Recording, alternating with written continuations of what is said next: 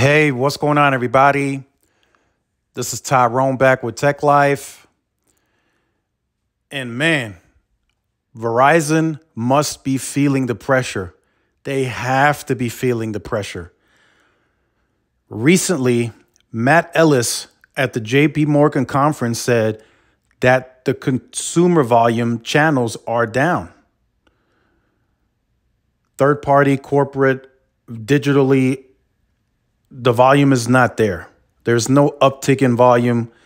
So that likely means the sales are not going to look good for the quarter. Well, maybe that's about to change. For a limited time offer, you can get one 5G unlimited line for $55 a month for a limited time only. And this is online only. You can't get this in store. So this is for single line customers. So you get any plan that you choose, $15 off. Now, I know a lot of you don't have single lines. A lot of you likely have three, four, 5 lines. But here it is anyway. Let me get a drink. I'll show it to you guys here. So you see 5G start, $15, and you have to be a new customer, of course. And you get the discount at checkout, so that drops it down to $55. Then the 5G Play More, you also get that one $15 off. The 5G Do More, again, same story, $15 off. And then the best plan ever, 5G Get More, again, you get that $15 off.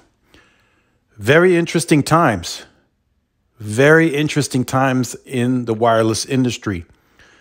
So let's speculate.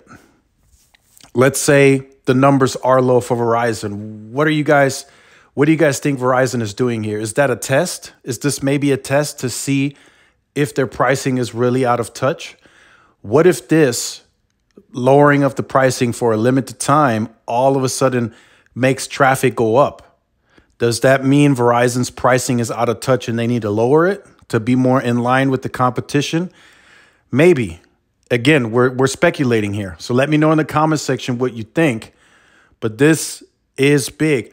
This is the first time that I've ever, in my time doing this channel, that I have ever seen Verizon run a limited line promo.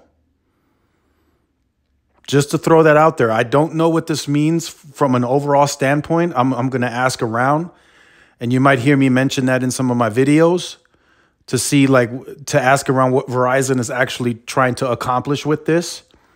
But this could speak volumes. This could let you know that Verizon is hurting, that their numbers are not there. There's no growth.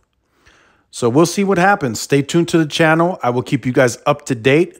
And if you are a consumer looking for a single line, I would say getting the Get More plan for $75 with all that value, I think that's pretty good. That's a bargain. You're getting a steal.